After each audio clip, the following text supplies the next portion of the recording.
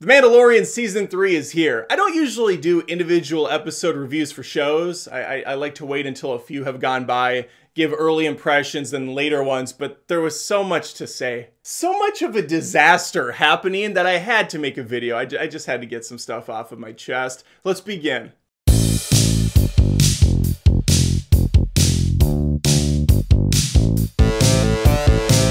Firstly, want to point out that I always forget how to pronounce Baby Yoda, Grogu, so that's just something you're going to have to deal with. We're going to learn together. Could I educate myself?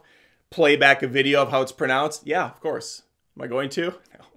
No. No, because we as a human collective have now embraced being stupid and kind of reward it, which is bizarre. Speaking of stupid, let's talk about the plot of Mandalorian Season 3, Episode 1. The episode opens with what I thought was a flashback of our young Mando, Dijon Mustard, whatever his real name is, doing a celebratory masking, not unmasking or unboxing. They're actually boxing this kid up. I thought that was him. No, it's not. It turns out there is more Mandalorian chilling out in a cave area than I thought from previous seasons. There was a good 15 to 20 of them. A little flock down at the beach side doing an orientation. What they weren't expecting, or maybe they were, who knows, these people seem incredibly incompetent at this point, was a giant alligator turtle blowing out of the pond behind them and breaking up their little party. Questions come to mind. 1. Did you know this thing was in there? Did you know there was a dangerous, scary creature with impenetrable armor hanging out right behind you? 2. How deep is the drop-off from shore to water? We go from 0 to 100 really fast because that thing looked like it was 6 stories tall. I don't know how it creeped up on these people, how it did, but it was just nothing's here. And then boom, it's there. I seriously was like, holy shit, what? What? That doesn't even physically make sense how he did that. 3, if you knew there was possible danger lurking right behind you, why do that there? Why have the ceremony on the beach? I know that it's pretty, it's lovely, it's magical, but we already established that this isn't the Mandalorian planet. That's toxic or something, Britney Spears style. We know that that's not special water. I get that you're all about tradition, but I mean, throw up a kiddie pool in the back of the cave, you know? We don't need to be swimming alongside gators. Or soon, we'll be swimming with the fishes, which means we're dead. So yeah, a lot of questions right out of the gates. This was also a 10-minute battle scene. Probably not that much, I'm over-exaggerating, but it felt very long. And it's hard to enjoy cool, epic battle sequences when my brain is so confused as to how this even came to be. I just sat there perplexed. Like, how? Why? Why was this a thing that needed to happen?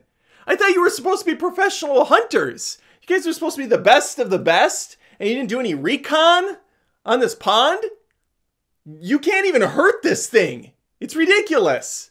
No, I wasn't on board at all with that. Before I get too down in the dumps on this thing, I do want to point out that I'm happy the Mandalorian's back. I really am. Seeing little Grogu and Dijon Mustard flying around the galaxy, kicking ass, being cool, buddying up, having that bond, that stuff's awesome.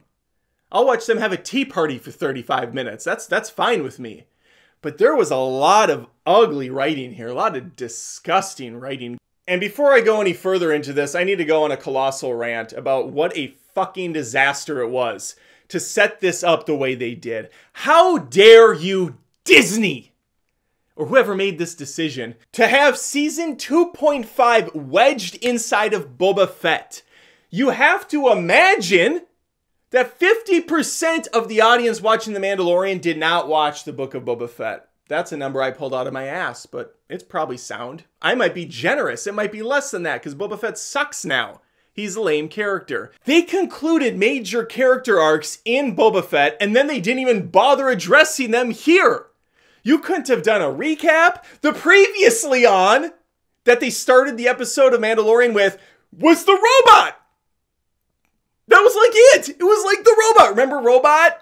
Remember Robot from Season 1? Nothing on Luke Skywalker training that little shit. Nothing on the emotional goodbyes between those two. No, they're just back together. They could have done a whole Episode 1 of Season 3 just on the Book of Boba Fett stuff that people missed. Like, just show the Mando parts, which, oh wait, that was an entire episode of the Book of Boba Fett. It was an entire episode. So for those people that didn't watch, they're going into this like, oh, I guess they're back.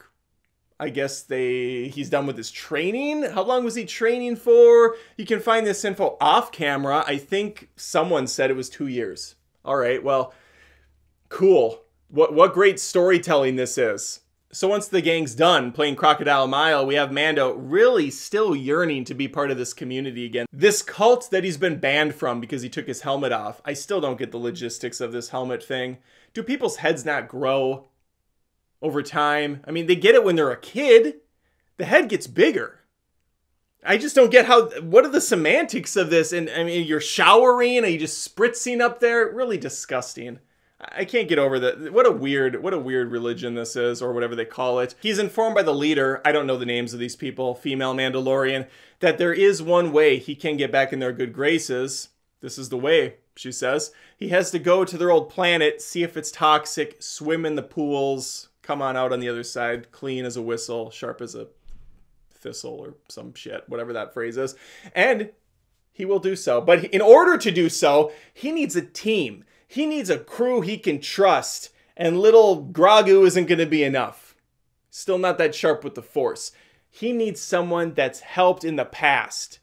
Someone that's been blown up several times. And so he traverses back to the planet where it all started. Tatooine. Nope. Mos Eisley. Nope. Are those the same places? I don't know. I don't care. It's another desert planet where there was a bunch of old buildings and huts, and now it's a booming industry. It's a beautiful, bustling community, now led by Apollo Creed from the Rocky franchise. He's looking good. He's aging very gracefully.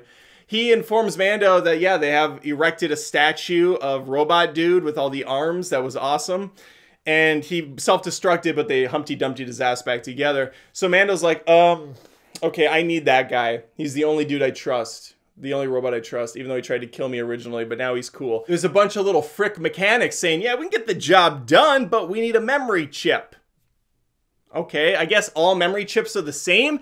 If the robot had a memory of being good and his chip was destroyed, how is taking another memory chip and putting it in the same thing? That's not replace. You can't do that. That's like, oh, I lost my brain. Give me another person's brain and boom, now I remember everyone I've lost in my life? No! Sci-fi logistics aside, now we have multiple fetch quests going on. Mando has to go to a planet to bathe in a pool. He has to go find a memory card or RAM or something that this robot needs that he for some reason has to have back because fan service. He's also going to head to a Mandalorian castle and talk to the chick from Battlestar Galactica. That show was awesome. And she's just chilling like a boss there. This is such an empty, boring place. Looks like something right out of the Star Wars prequels. She's hanging out on the throne, presumably for multiple years. Don't know how she's being fed or where she's going to the bathroom. These are things that keep me up at night, but I don't think anyone else cares. She has a robot butler of sorts there, so maybe he's preparing meals, for all I know. She's got a major chip on her shoulder because she doesn't have the dark sword. Mando's not going to give it to her, and that's pretty much that entire conversation. The show ends with a really cool chase. I will give it that. The last 8 minutes or so, fantastic. He's flying like a shark through space, hiding behind asteroids. Peekaboo! Blowing in and out of asteroids, killing dudes left and right. But it's a trap. It's a trap! Subscribe for bad Star Wars impressions. He was chasing some pirates, but the whole thing was a ruse. Yes, the plan was to have all 4 of them get killed, and the 5th one lead him right to his boss in a massive pirate spaceship. And the pirate spaceship is commanded by, you guessed it, Captain Davy Jones. He's got the seaweed tentacle shit coming down his face. Doesn't look like anyone else. He's like, I'm gonna get you, Mando. So kind of, you know, we're building up some new villains. I did like the callback to season 1. They do a Quick and the Dead style cowboy showdown. Speaking of which, I'm going to be talking about Quick and the Dead next week on the channel. Just throwing that out there in case you aren't subscribed yet. And then boom!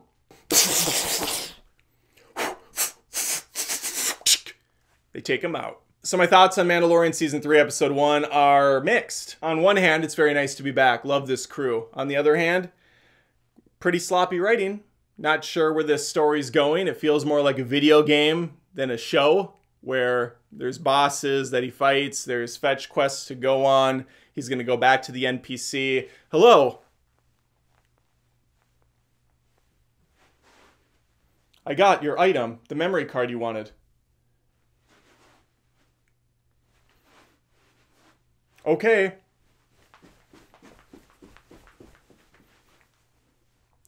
Bye. I see the youth of today doing that on TikTok, so since I actually played those games they're referencing, I thought I could do it as well. I asked my daughter why she was doing this, and she's like, oh, people do it online. I'm like, yeah, do you even understand the context? And she's like, no. I'm like, ha, okay. I'm so old. You should probably know the drill at this point. I gave you my thoughts. I want to hear from you. Give them to me. Give me all of them in the comments below. Like this video if you had a good time. And I'm begging you at this point, hit that subscribe. I'm a pathetic, weak shell of a man that just wants a subscription. Just give me a subscription. It's not that hard. It's not that hard. And I'll talk to you next time.